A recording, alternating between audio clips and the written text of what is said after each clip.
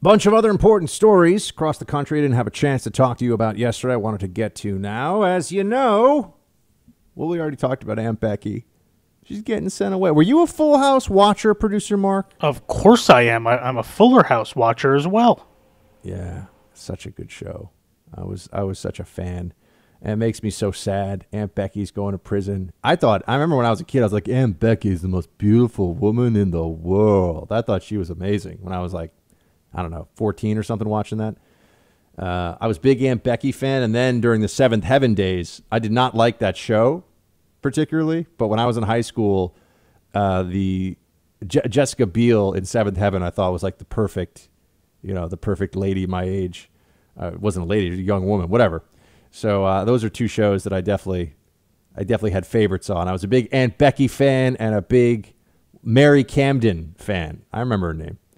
So now we got Aunt Becky going to prison. We're talking about the college admission scandal. Like I think that there's a little bit of political headhunting going on here because it's exactly what Producer Mark was saying. Hey, you got to buy yourself in. You got to be a little rich brat. You got to pay the price. Okay, true. But maybe the price is a little heavy on this one. You're sending the parents away. I mean, they're paying hundreds. They've been ruined, humiliated. They're paying hundreds of thousands of dollars in fines. You know, nobody lost a leg here. You know, I think it's a little, meaning that because of what they did, I think that's a little intense. But we'll see. We'll see what ends up. I mean, I assume that's the sentence is that's what's been agreed to. But until a judge, I had to point this out. The Washington Post ran this story that in the Flynn case, they're looking to overturn Flynn's conviction. Flynn has not been convicted. I don't know why legal writers and national security writers don't seem to understand this. A guilty plea results in a conviction almost always, but it is not a conviction. You are convicted when the judge passes sentence. That is the conviction. Amazing. It was in the headline of the Washington Post. I didn't even go to law school and I know this stuff. Producer Mark, pretty impressive. Yes, you're just so great, Buck. Thank you. See, that's what he's here for. Just in case I'm having an off day. I'm like, Mark, tell me how wonderful I am. He's like, I'm like, all right, good enough. I'll take it. You didn't want to go outside today, so you didn't want your head to be able to fit through the door. That's important. Yeah. That's important. So we have another story here from the Inspector General at the State Department, or about the Inspector General.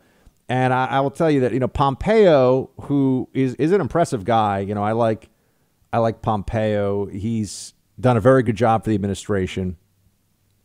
He's not backing off this IG situation at all. He's basically saying that this guy, Steve Linick, he needed to go a long time ago, and the president did the right thing. Here he is, playing 9.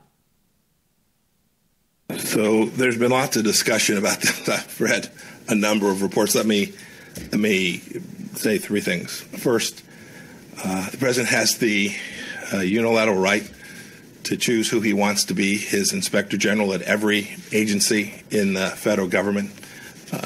They are presidentially confirmed positions, and those persons, just like all of us, serve at the pleasure of the President of the United States. In this case, I recommended to the President that Steve Linick be terminated. I frankly should have done it some time ago. Not backing down at all. Oh, the media has created a firestorm around this. Oh, they say there's corruption. The Secretary of State here is like, meh, I don't think so. We're not gonna dance to the tune the mainstream media and the libs lay out for us. Not gonna do it. And then when you have some of the usual characters out there saying, oh, look at this, the Trump administration. Oh, it's the destruction of ethics and all this other stuff. Pompeo's like, yeah, I don't think I'm going to take words of advice on this one from, say, Senator Menendez. Play clip 10. Here's the last thing to think about as you see these stories that have been leaked to you all, right, to the press. This is all coming through the office of Senator Menendez. I don't get my ethics guidance from a man who was criminally prosecuted, case number 15-155 in New Jersey Federal District Court. A man for whom his Senate colleagues bipartisan said basically that he was taking bribes. That's not someone who I look to for ethics guidance. And so I'll continue to do the right thing to make sure the State Department is served by every employee, including our Inspector General. And we'll make sure the State Department continues to deliver on behalf of the American people.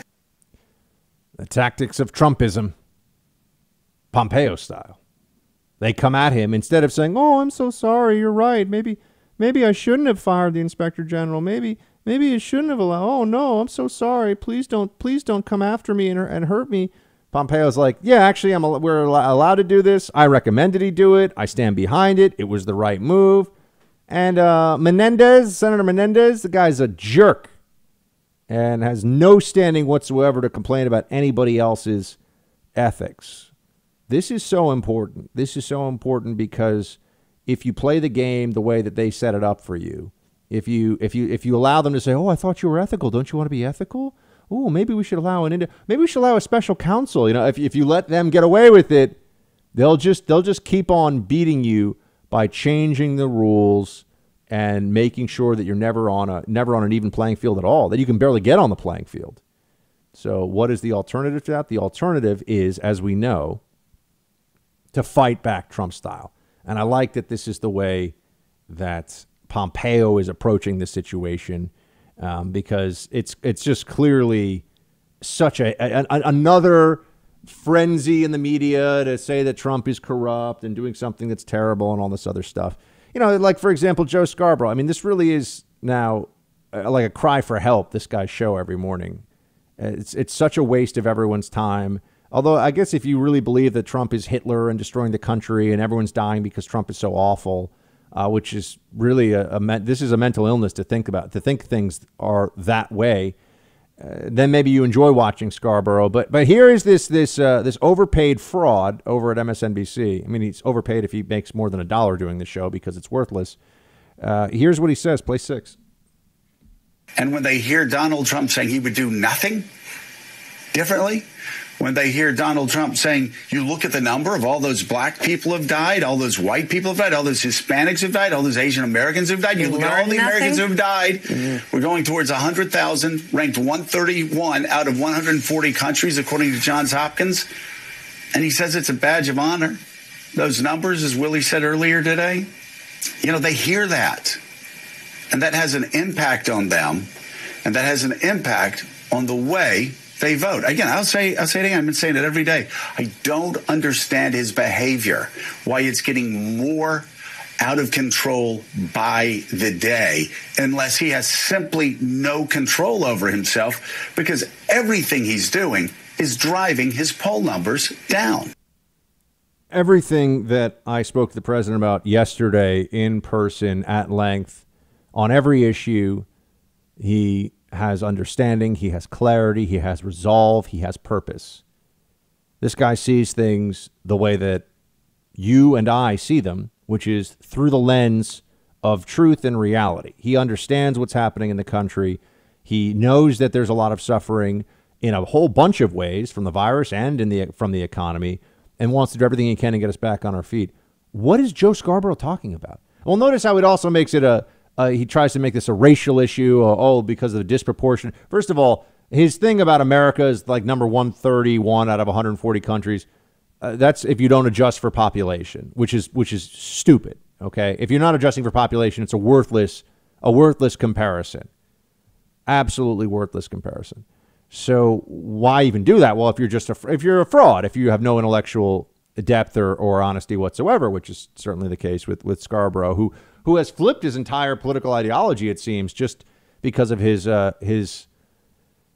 bosses, the people paying him over at MSNBC. This is what they demand of him. And then there's also the ego aspect of it, that he is not in good with the president. He's not close with the president. That's also another problem, right? That's something that he can't handle because access for so many of these people is so very critically important. So that's what's. Oh, and then also on the racial side of this, that because there's a disproportionate impact from the virus on communities of color, as would be. This is I think that's the way MSNBC prefers. That's the preferred nomenclature. That somehow that there's like a racial angle to this, when, first of all, Joe Scarborough does not care about the poor, does not care about minorities in any particular way at all. That's a fraud, and it's just nonsense. Okay, it's all virtue signaling. He's all this guy does is fly private between mansions and lecture all the rest of us about how, we need to stay home and listen to the experts and Trump is awful. And the guy's the worst. I have to find somebody who thinks that this is a good show. I don't know anybody who enjoys the show, learns anything from the show, but they keep it on the air. I think this is what Democrats watch because, see, even Republican Scarborough hates Trump, so it must be true.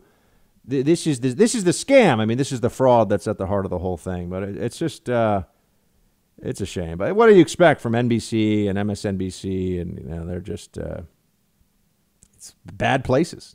Bad places. That do not do what they say they are going to do for journalism, for truth, for the country. Completely fraudulent. Oh, but Bernie Sanders also wants you to know that Joe Biden has a good chance of winning. I have some thoughts on this. Take just a moment here. We'll come back and get into what the Burn is saying.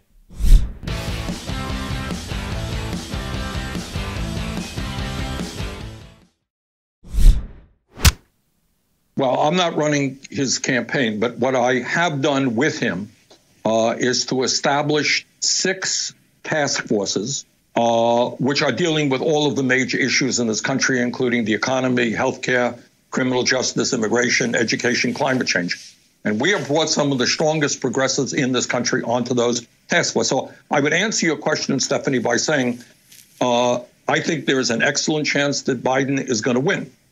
But in order to guarantee that, he is going to have to reach out to working class people and young people in a way that he has not done up to now. And he is going to have to make it clear.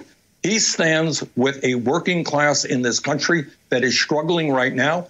He is prepared to take on the corporate elite and the big money interest in order to create an economy that works for all, not just the few. Let's just be honest about one thing here.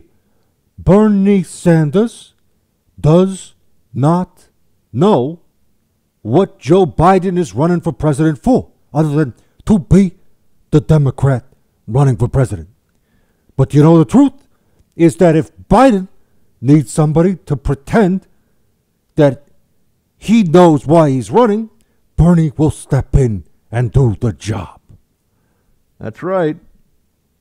Biden's like, I ought to be president because, and the thing and the place and I'm here and I just, people tell me be president. So I said, oh, okay.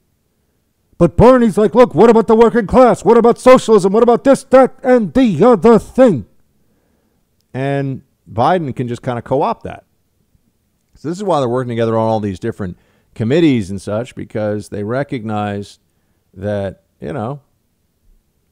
going to have to come up with a why for Biden other than not Trump. I mean, not Trump will go far enough, I suppose. But they really want to get close to winning this thing, or they really want to make sure they win this thing. They're going to be, look, it's going to be close. Understand this. This is a prediction that I think if we were to mark this down, just give it some time, I'll look pretty accurate. When push comes to shove, this is going to be a close election. I don't care what happens, because you have 49% of the electorate already just built in to vote for Biden. 49%.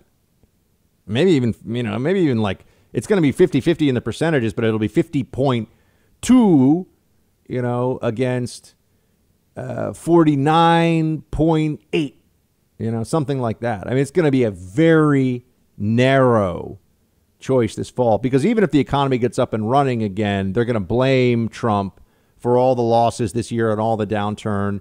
And let's be honest with each other. It's not Trump's fault, but it's a bad situation. And Trump knows. He said this to me yesterday. He knows. Look, this is terrible. We have the greatest economy in the world. This thing comes in, it turns it upside down, and we're doing the best we can to try and mitigate the damage from this in every respect. Like I said, though, he told me no second shutdown. No second shutdown at the national level, at least, which is important. But it's going to be a razor-thin election, and we have to understand that right now. We should not get complacent. Joe Biden is a horrible candidate. I mean, the guy really isn't up for this at all. And even if he were up for it mentally and physically, there's no reason, there's no good explanation for why this guy should be president. I still have some degree of disbelief that after all the candidates the Democrats put forward, this is what they ended up with. I mean, I still, there's a level at which I just feel like, how could this be? How could this be the best that they can come up with? But it is. This is where we are. And they're going to do everything they can. I mean, they're going to go kitchen sink, pull the plumbing out of the wall, go, into the septic tank, rip that out too. Whatever they have to do, they'll throw everything they've got at Trump. They'll bring everything they have against this guy. And that also means trying to tilt the election, the actual process of the election, in a way that will favor Democrats. Because as we know, they're always saying they want more voters. But what they really want is more opportunity to cheat. That's what they want. More options. Because there's people go to prison every year for voter fraud, but then they tell us there is no voter fraud. Elections end up being hotly contested. Even the presidencies, we know from 2000, but Senate elections, hotly contested down to sometimes hundreds of votes. So you don't need to cheat a lot to have a big difference in the outcome. And people do cheat every year. So when they say that there's no cheating, I mean, there's always election cheating. It's a question of how much. Here's what the president had to say on mail-in ballots. Play 12. Mail-in ballots are very dangerous. There's tremendous fraud involved and tremendous illegality. They had 7.7 million applications sent out. They have, in the state of Nevada, they have a tremendous drive-in where you just mail in your ballots. You can't do that. You got to go and vote. People have to check you. They have to see that it's you. They're supposed to look at you and check you and make sure that, when you get thousands of ballots and they put them in a bag and they just bring them in and people start counting, who knows where they come from? It's so obvious. Frankly, they should have voter ID. That's what they should have. Now, the way that ballot harvesting works is that they'll send people, and this is why Democrats want to do this so badly, they'll send people to pick up ballots and deliver them to the polling place. So you don't have to leave your house. That's what the Democrats always want. And remember, that means there are just ballots out there, and you don't have to show up, there's no ID, it's just ballots are all out there, and they just pick them all up and they drop them all off. Mail-in also means that people now don't have to actually show up, stand in line, and vote. I think it's important that you have to go and do this. I don't want people to be able to vote from their couch with a big plate of Doritos in front of them, watching a sitcom, and they're just, click a button on a screen. I think that it's the process of actually showing up and voting, as annoying as it can be sometimes. We want people who care about the process to have their voice heard in this way. This shouldn't be like, voting for your favorite American Idol contestant where you're on the couch and you press one button on your phone and bloop.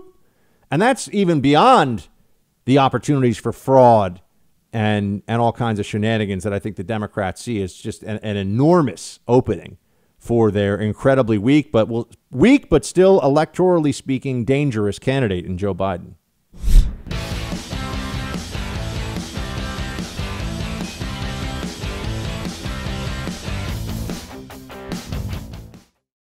It's time for roll call. Roll call, everybody. It is time. Let's get to it. Facebook.com/Buck Sexton or TeamBuck@iHeartMedia.com if you want to be in on the roll call action. And I'm so glad to be back with all of you. And just, producer Mark, on a scale of 1 to 10, I didn't even ask him, but we all know that it was an 11. That's how much he missed me. About a 3. A 3 is pretty good. I thought he was going to go like a 2 point something, so I'll take a 3. The 3's higher than you expected, wasn't it? Yeah. The good news is that the Godfather, Michael Palka, is a super nice guy. And you know that many, many years ago, he was one of my first guests ever on radio. I think he might have actually been my very first guest ever on a show that I was hosting. He obviously did not teach you about his clock. What's his clock? Just using one. Oh, you mean being on time? Yes. Oh, yes. No, he's good that way. He is. I have a slightly different approach, you could say. All right. James kicks it off here with, hey, Buck, I hope all is well in the Freedom Hut, and to everyone in our great country, upon which you expound so greatly, my friend. Well, thank you, James. You have a great first name. I had to share this experience. My neighbor came to say hi out in front of my house, a normal exchange, as our brains so often think. But it came over to me after initial handshake. I shook his hand. Can I get in trouble for that? I wonder how many Americans are changing mentally in such a way as a result of all this tragic change. Thanks for all you do and the information you provide us all. Stay safe to all in the Freedom Hut. Shields high from Delaware. Hey, James, you're in Delaware. Nice. Wayne's World party time. Yeah, man, it's a different thing now with shaking hands. I couldn't shake hands with anybody at the White House. Couldn't do it. So couldn't shake hands with the Trumpster. And I think we should salute. I don't like, a lot of people did this. Some of the younger staffers did this elbow touch thing. I don't like the elbow touch. Where producer Mark, are you an elbow touch guy right now? Where are you on this? I'm not a big elbow touch guy. I mean, if it's are you just a 6 foot distance, don't touch me guy? Oh, absolutely. Oh, there we go. Unless it's a close friend that I know, like, you know, they haven't been anywhere, then sure. Yeah. But if I don't know where you've been, no, I don't want you near me. And that's in general before COVID. Shouldn't I be able to go like visit I had a COVID test yesterday. I mean, theoretically, I could have been infected in the last 24 hours, maybe. But let's say I got a COVID test today. I mean, what are the chances if I want, even for people that, I mean, I know you're not going to answer this because you're not a doctor, but I was just thinking about this out loud. Shouldn't I be able to go see my parents? What are the chances that I am infected in like a course of a couple of hours after a test? I think it would be nice for some of us if we could at least get a test and the same day go see no, I'm not saying go see higher risk family members and smother them in hugs and stay inside all day with them and everything. But if you just came back negative on the test, you know, aren't you? Do you know what I'm saying? Yeah, I mean, I think it's worth I asking. think it more depends on, like, are your parents comfortable with that, or are the people of course. that you're seeing comfortable? I think it's more on the people than you personally. Yeah. Because as I've already said, I mean, you know, I'm ready for this thing, you know, regardless. Although I think dogs can get it, so maybe I should have little Tallulah get a COVID test just to make sure everything's cool. Did you bring Tallulah? She sleeps on the foot of the bed now every night, and she snores like the little furry piggy she is. She snores every night, but it's cute though. Dog snores are cute. I think human snores drive me insane. Can't really explain that. Yeah, that makes no sense. But did you bring Tallulah to the White House? Like, how did that go? No, Snow Princess took care of it. Oh, okay. Yeah. I was very concerned. No, we're good. Alice, hey, Buck, you win. I've been waiting for someone to mention acceptable risk, and you finally did. Thank you. I've had uncomfortable conversations with friends on social media who are, quote, willing to live differently, while I listen to my husband, who runs a media company, spend 10 hours plus a day from his makeshift home office trying to hang on, keeping employees upbeat, talking to financial people, and just trying to save everyone's livelihoods.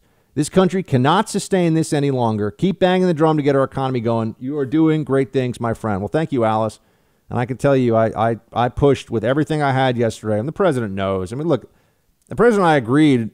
Everything we talked about, we ran a whole range of issues. We talked for a pretty long time. We see eye to eye on all of it. There was not a single thing that came up about COVID, about the deep state, about the economy, about the election, where I was, I don't really see it that way, sir. You know, nope. We're like, oh yeah, absolutely. We just see things the same way. He knows how bad it is right now for millions of people across the country who don't have jobs, who don't have paychecks coming in, who are really worried or who've lost their businesses. So I'm trying to, I pushed on that, but I'm pushing with somebody who's like, look, I'm doing it. I mean, it was pushing on an open door. So hopefully we get back up and running soon. And I'm just for all of you, shields high. Keep your head up. Keep your shield up. Focus on what you can do every day. Take care of yourself. Stay healthy. Take care of your loved ones. We're going to rally from this. I know in the beginning it was all, we'll all make it through together. And that was because we're also afraid we're all going to get sick and die. No, what we really are afraid of right now for a lot of folks is what happens to this country, what happens to our livelihoods and to our futures if this shutdown continues. So just stay with it, push, stay focused, and we'll get to a better place. I hope it's sooner than later. Steven Buck, not seeing the Mighty Ducks? How can you call yourself a graybeard millennial and not having seen Mighty Ducks? Very glad you like Miracle. Good on producer Mark for Remember the Titans. Oh, it looks like we know who's pulling the roll call emails today, huh? So every time a positive producer Mark message comes up, it's my fault? I mean, no, but come on. This is like if you had like your Aunt Ethel write in, this would be like, oh, Mighty Ducks, Remember the Titans, producer Mark is awesome. I don't have an Aunt Ethel. Yeah, well, I didn't think so. Yeah. I mean, it's not my fault that I have fans, Buck. What do you want me to do? I'm not making your up fault. these messages. They apparently agree with you on sports movies, so whatever. Well, you just have poor opinions on that subject. Yeah, apparently. I got lit up on that one. I will say, you know what? Friday Night Lights, I like the TV show. I didn't really even like the movie all that much, so I'd have to strike that one from my record. I like the show. I thought the movie was actually a little grim, a little too gray.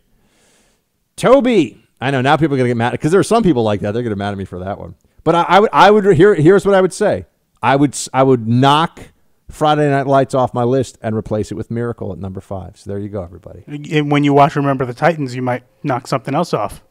Probably Creed at number 4 on my list, which now I agree. I stand behind the first 3 on my list very firmly, which is, and people could rearrange them, but I think Rudy, I was going to say Rambo. Whoops. Rudy, Rocky, and Major League are a great top 3 for sports movies. But I think the other two were, look, even the Buck gets things wrong sometimes. All right. I'm not perfect. I'm not perfect. I make mistakes too.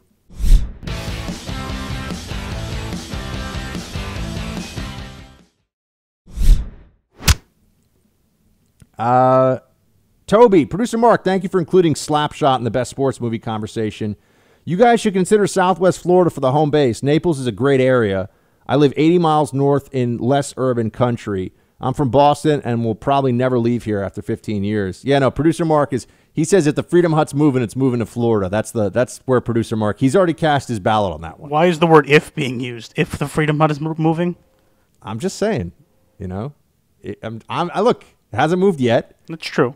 But we have to wait for this all to pass before we're moving across the country. But yeah, that's also true. But no, Florida would be a great place. Hey, look, El Rushbo is down there. My main man Bongino is down there. There's a whole bunch of people that are. Florida is becoming a real, dare I say, hotbed because it's so warm of conservative media activity. I think also Newsmax has a pretty large facility down there. If it still exists, I mean, not Newsmax, the facility. I think it's still down there. But Buck, the alternative word you seek is chutzpah, the Yiddish word for moxie. How is it that producer Mark didn't immediately suggest this? Whoa, hey, producer Mark he's not the only one that knows Yiddish words, although he knows more than I do. They are right, though. Chutzpah is the perfect word. It's a good word, but is that a word that is in common enough usage that everybody would get it if I were to throw that one in there? I guess we are in a bit of a New York bubble. Yeah. So maybe not. How many people would be like, what? What? Chutzpah? So, yeah, I don't know. Some people would get it, some people wouldn't. And isn't the old joke, the definition of chutzpah is killing your mother and father and then asking for the mercy of the court because you're an orphan? I have never heard that before. That's an old timey kind of joke. Yeah. It's a really bad one. I didn't say it was a good joke. I just said it was a joke. And I agree with you. It's not even, it's kind of like, ooh. Michael, we are your parents' age and we listen to your show every day. Very good until you got into pop culture. You called Lion King old Disney. Old Disney is Snow White and Sleeping Beauty. Lion King is what our kids put in the VCR. Seems like a few years ago with music by Elton John. Oh, okay. All right, Michael. First of all, thank you for listening to the show, and I appreciate that contemporaries of my parents love the show as much as everybody else. Thank you so much. Let me just clarify here. I agree with what you're saying. I mean, Lion King is not old Disney, but it's older Disney. I also completely and utterly love and celebrate true old Disney, which would be what you brought up, Snow White, Sleeping Beauty. I don't know if you'd put some of the, I think it would have been like, when's 101 Dalmatians? I think that's from the 60s or the 70s, maybe. When did 101 Dalmatians, the movie, come out, producer Mark? Because I think of that as being more old school Disney. 1996. Oh, no, that's not that. That's pretty recent then. So, yeah, I consider 90s Disney. Look, it's over 20 years ago now. I consider that to be kind of older Disney, listen, I got to say. Elton John's doing another farewell tour. He's like in his 70s. Just saying. I don't get this with these. The Rolling Stones, yeah, they had some great songs, but it's getting a little weird. They're going to be rolling these guys out soon and actually rolling them because they're not going to be able to actually get out there of their own volition. I don't know. I I don't think know. that's why Elton John's doing a farewell tour, because he knows, like, it's over. I'm going to do one last big tour. Maybe I'll perform occasionally, but I'm not going to do these crazy tours anymore. He wants to be a dad. All right, fair enough. Fair enough. Let's see what else we have here. Michael. Oh, no, that was Michael. Bob. Hey, Buck. I have a question I need to ask Snow Princess. My daughter is gluten-free, and since lockdown, I've been baking for the family a lot more. Can you ask her what type of flour she prefers to use? Almond flour? Rice flour? Is there a particular brand she recommends? Also, does she use different flour for different baked items, cakes versus cookies, etc.? I thank you, and my 7-year-old daughter thanks you. Well, Bob, first I would say, if you could, my brother is the co-founder of a wonderful gluten-free baked goods company called Susie's. And they're online. You can go to Susie's.com. So they have gluten-free products. I love them. I eat them every day. And again, it's my brother's the founder, just so you know. But I eat Susie's donuts and muffins, one or the other, not both usually, because that would be a little gluttonous, each morning with my Black Rifle coffee.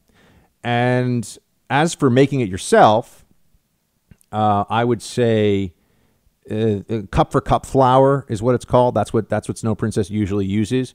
But, if you guys want, I was thinking about doing something kind of fun where, because she's here enough in the Freedom Hut in some capacity, where if you guys wrote in questions specifically for Snow Princess, I would let her answer them as part of the show once, just so you could kind of see, because, Mark gives you more of a view of like what I'm actually like when I'm not doing radio sometimes, with the lateness and the profanity.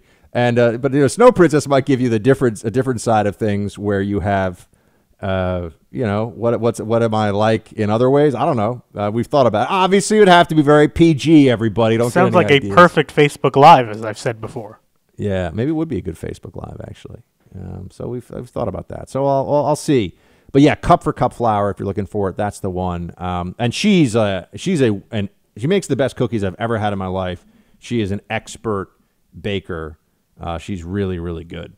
So she knows more. No, 101 Dalmatians came out in the 60s, according to producer Nick. Producer Mark. This is what Google told me.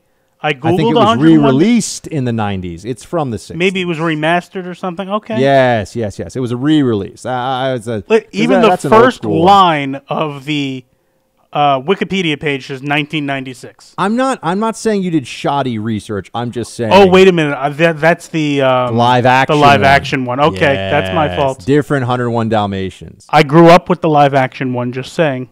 Yeah. Well, my favorite is the character. They have these guys who are like World War II veteran canines. Who are like, Sergeant Tibbs. Yes, sir, the Twilight Bark, we shall gather together, we shall be... These great characters you'll never hear from, the contemporary Disney catalog, or the newer stuff in the Disney catalog. So yeah, anyway, Bob, I hope I answered your question. The answer is try a bunch of different mixes, almond flour, rice flour. I like almond flour a lot, but cup for cup flour you can just use in place on baked recipes for cookies and things like that. Just it's in a blue bag. You'll see cup for cup flour. It's fantastic. And check out Susie's. My brother's. I'm telling you that it's the amazing, and they're frozen. So what you do is you take them out and you put them in the microwave, and you put them in the microwave for 30 seconds to them. Really, I do it for about 60. Whether it's the muffin or the donut, and they're delicious, absolutely delicious. Maple and cinnamon and all these different great flavors. Charlene, hey Bucko, 2 things. Does producer Mark ever LOL? He's so dry you could use him as a towel. Just joshing you. Want to see if producer Mark will let this comment through. Oh, he did. He did. Of course. Yes. Oh, producer Mark LOLs. When I've said something, I know I've said something really funny when I get him to actually guffaw a little bit. It happens sometimes. Very rarely. It's rare. I have to play the straight man on the show. Yeah. But no, he does laugh at things. He laughs at things. And the best thing is the producer Mark commentary that only I get to hear sometimes as well. The off-air producer Mark commentary, which I could describe accurately as colorful. Colorful. I'm from Alex, Queens. Yeah. Have you or producer Mark watched the Space Force TV show trailer? I imagine they'll make fun of Trump, but it looks like there's an AOC lookalike being tough on Steve Carell. I don't know. Have you seen this? I haven't seen this. I've seen the trailer. It looks fantastic, and I will say this was announced before Trump announced the Space Force, so it's not a spoof of anything. It's just the creator of The Office is teaming up with Steve Carell again, and it looks really funny. I mean, The Office is one of the great comedic enterprises of all time. So if this is kind of like that, and The Office was for its time was kind of edgy too, and it was actual comedy that anybody could watch. I thought The Office was fantastic for what it was. That's going to be the show for today, everybody. Make sure you check out bucksexton.com and you tell somebody to download the Buck Sexton Show. Spotify, iHeart app, Apple Podcasts. Check them out. Shields high.